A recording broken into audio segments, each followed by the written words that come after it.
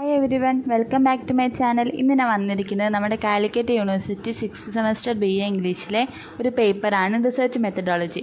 അപ്പോൾ ആ ഒരു പേപ്പറിൻ്റെ ഫസ്റ്റ് മൊഡ്യൂളിലെ ക്വസ്റ്റ്യൻസ് ആൻസേഴ്സ് ഞാൻ പ്രീവിയസ് വീഡിയോയിൽ അപ്ലോഡ് ചെയ്തിട്ടുണ്ട്. അപ്പോൾ കാണാത്തവരുണ്ടെങ്കിൽ അത് പോയിട്ട് കാണുക. അതിൻ്റെ ലിങ്ക് ഞാൻ താഴെ ഡിസ്ക്രിപ്ഷൻ ബോക്സിൽ കൊടുക്കുന്നുണ്ട്.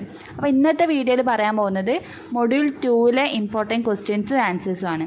അപ്പോൾ നമുക്ക് വീഡിയോയിൽ കിടക്കാം. അപ്പോൾ അതിന് മുന്നേ എൻ്റെ ചാനൽ നിങ്ങൾ ആദ്യമായിട്ടാണ് കാണുന്നതെങ്കിൽ ലൈക്ക് ചെയ്യുക, ഷെയർ ചെയ്യുക, കമൻറ്റ് ചെയ്യുക, സബ്സ്ക്രൈബ് ചെയ്യുക. അപ്പോൾ നമുക്ക് ഫസ്റ്റ് ക്വസ്റ്റ്യൻ എന്താണെന്ന് നോക്കാം. What is A research? ഇതാണ് first question. What is A research? അപ്പോൾ എന്താണ് research? A research paper is an essay in which you explain what you have learned after exploring your topic in depth. In a research paper, you include information from sources such as books, articles, interviews, and internet sites. You also use your own ideas, knowledge, and opinions. The research paper is usually a documented article of moderate length. A research paper is generally a composition between 6 to 15 pages in print. Though the longer papers have more space in rare cases. അപ്പോൾ എന്താണ് research paper എന്ന് പറഞ്ഞാൽ? അപ്പോൾ എന്താ പറയുക, നമ്മളൊരു വിഷയം, ഒരു ടോപ്പിക്ക് ആഴത്തിൽ നോക്കി എന്താ പറയുക, അതിന് ഗവേഷണമൊക്കെ നടത്തി ഒക്കെ പഠിക്കുന്ന ഒരു കാര്യങ്ങൾ അത് വിശദീകരിക്കുന്ന ആ ഒരു ടോപ്പിക്ക്. അപ്പോൾ ഒരു ഉപന്യാസമാണ് ഒരു ഗവേഷണം. ആ ഒരു അങ്ങനെ അത്രയും എന്താ പറയുക, ഒരു ഗാഢമായിട്ട് ഇറങ്ങി ചില വിഷയത്തിനെ കുറിച്ച് അങ്ങനെ നമ്മൾ നന്നായിട്ട് പഠിക്കുക. അതാണ് ഒരു റിസർച്ച് പേപ്പർ എന്ന് പറഞ്ഞാൽ. അപ്പോൾ ഒരു ഗവേഷണം, ഒരു പേപ്പറിൻ്റെ പുസ്തകങ്ങൾ, എന്താ പറയുക, പുസ്തകം, ലേഖനം, ഇൻ്റർവ്യൂസ്, അതുപോലെ ഇൻ്റർനെറ്റ് സൈറ്റ്സ് തുടങ്ങിയ സ്ഥലങ്ങളിൽ നിന്നൊക്കെ നമുക്ക് ഓരോ സോഴ്സസും കാര്യങ്ങളൊക്കെ ഉൾപ്പെടുത്താൻ പറ്റും ആ ഒരു റിസർച്ച് പേപ്പറിൽ. അപ്പം നമ്മൾ സ്വന്തം എന്താ പറയുക, നമ്മളെ സ്വന്തം ആശയങ്ങൾ, അറിവുകൾ, അഭിപ്രായങ്ങളൊക്കെ ഉപയോഗിക്കുന്നുണ്ട് ആ ഒരു റിസർച്ച് പേപ്പറിൽ. അപ്പോൾ ഗവേഷണ പ്രബന്ധം സാധാരണയായിട്ട് എന്താ പറയുക, ഒരു മിതമായിട്ടുള്ള ഒരു രീതിയിലാണ് ഉണ്ടാവൽ. മിതമായ രീതിയിൽ അതുപോലെ ദൈർഘ്യമുള്ളൊരു ഡോക്യുമെൻ്റാണ് ഒരു റിസർച്ച് പേപ്പർ എന്ന് പറഞ്ഞാൽ. അപ്പോൾ research paper normally 6 to 15 pages ആണ് ഉണ്ടാവാറ്. അപ്പോൾ ചില റെയർ കേസസിലൊക്കെ ഒരുപാട് പേപ്പറൊക്കെ കൂടുതൽ ഉണ്ടാകാൻ ചാൻസ് ഉണ്ട്. അതാണ് ഒരു റിസർച്ച് പേപ്പർ എന്ന് പറഞ്ഞാൽ. പിന്നെ നെക്സ്റ്റായിട്ട് വരുന്നത് എന്താ വെച്ചാൽ the basic purpose of theses. നമ്മൾ കഴിഞ്ഞൊരു വീഡിയോയിൽ തിസീസിനെ കുറിച്ചിട്ട് നോക്കിയിട്ടുണ്ടായിരുന്നു. അപ്പോൾ ഒരു സെക്കൻഡ് മൊഡ്യൂൾ അതിൻ്റെ ഒരു ടോപ്പിക്ക് വരുന്നുണ്ട്. അപ്പോൾ എന്താണ് ബേസിക് പർപ്പസ് ഓഫ് തിസീസ് എന്നാണ് നോക്കുന്നത്. First one, selection of A topic. എന്താ, ഒരു വിഷയത്തിന് ഒരു ടോപ്പിക്ക് തിരഞ്ഞെടുക്കുക. Second one, defining the objectives and the scope. Define ചെയ്യുക, എന്താ വെച്ചാൽ അതിൻ്റെ ഒരു എയിമും സ്കോപ്പൊക്കെ ഡിഫൈൻ ചെയ്യുക. Third one, choosing A methodology. ഒരു രീതിശാസ്ത്രം തിരഞ്ഞെടുക്കുക. Fourth one, collecting the data, taking notes. Data ശേഖരിക്കുക, അതുപോലെ തന്നെ നോട്ട്സ് ഉണ്ടാക്കുക. Fifth one, framing the outline. രൂപരേഖയും രൂപപ്പെടുത്തുക. പിന്നെ റൈറ്റിംഗ് ദ റഫ് ഡ്രാഫ്റ്റ്, എന്താ പറയുക, ഒരു റഫായിട്ടുള്ള ഡ്രാഫ്റ്റ് എഴുതുക. Seventh one, revising the draft, final draft.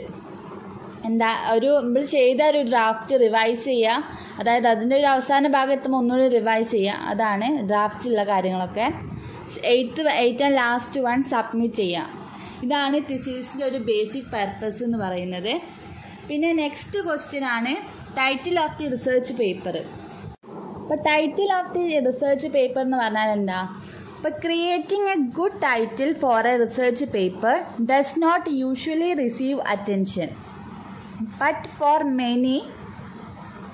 Many it can be A challenge. അതായത് ബട്ട് ഫോർ മെനി എന്ന് പറഞ്ഞാൽ ഒരു ട്രീസ് ഇല്ലേ, ട്രീസിൻ്റെ ഒരു എക്സ്പാൻഡ് എന്ന് പറഞ്ഞാൽ ടീച്ചർ, റിസർച്ച്, എഡ്യൂക്കേറ്റർ, ഇവാലുവേറ്റർ അങ്ങനെ പറയും. അപ്പം ഈ ഒരു it can be A challenge, അവർക്കുള്ളൊരു ചലഞ്ചാണ്. അപ്പോൾ the title of A research paper is important because it creates the first impression of A paper. അപ്പോൾ എന്താണ് റിസർച്ച് പേപ്പർ എന്ന് പറഞ്ഞാൽ? ഒരു ഗവേഷണ പ്രബന്ധത്തിന് ഒരു നല്ലൊരു ടൈറ്റിൽ കൊടുക്കുന്നത് സാധാരണയായിട്ട് ആരും ശ്രദ്ധിക്കാറില്ല.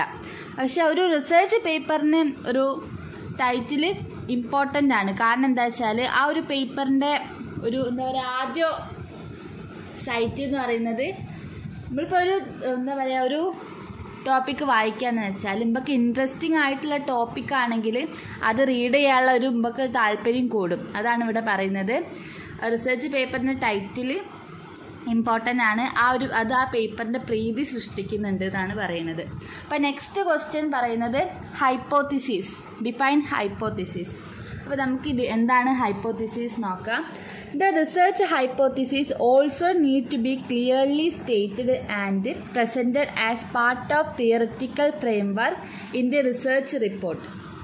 അപ്പോൾ എന്താണ് ഹൈപ്പോത്തിസിസ് എന്ന് പറഞ്ഞാൽ ഒരു റിസർച്ച് റിപ്പോർട്ടിൻ്റെ സൈദ്ധാന്തിക ചട്ടക്കൂടിൻ്റെ ഭാഗമായിട്ട് ഒരു ഗവേഷണ സിദ്ധാന്തം വ്യക്തമായി പ്രസ്താവിക്കുകയും അവതരിപ്പിക്കുകയും വേണം. ഇതാണ് ഹൈപ്പോത്തിസിസ് എന്ന് പറഞ്ഞാൽ.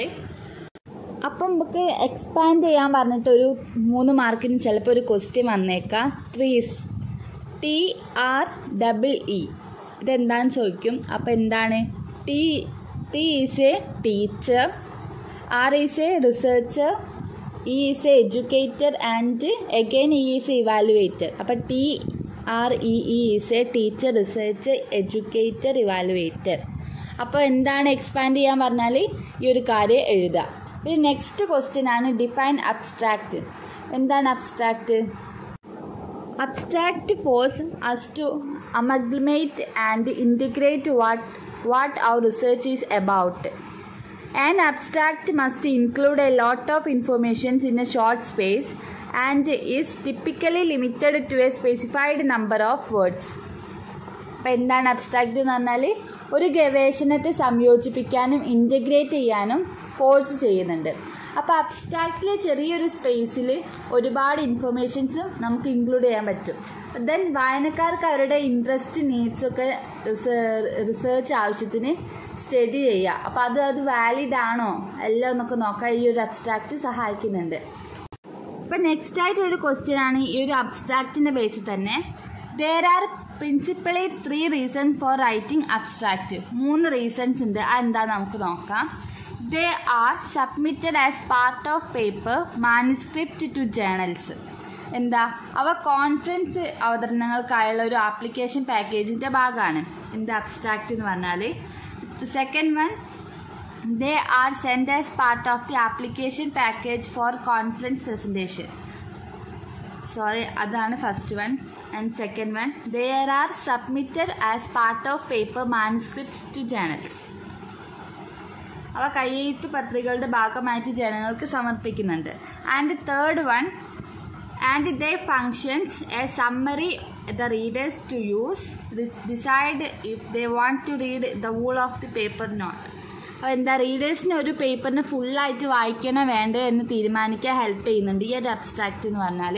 അപ്പോൾ ഇത്രയും ക്വസ്റ്റ്യൻ ആണ് നമ്മൾ ഈ ഒരു മൊഡ്യൂൾ 2 ഫസ്റ്റ് പാർട്ടാണ്. അപ്പോൾ ഇതിൻ്റെ ബാക്കി ക്വസ്റ്റ്യൻസ് നമുക്ക് സെക്കൻഡ് പാർട്ടിൽ ഇൻക്ലൂഡ് ചെയ്യുക. കാരണം വീഡിയോ ലോങ് ആയി പോവാണ്.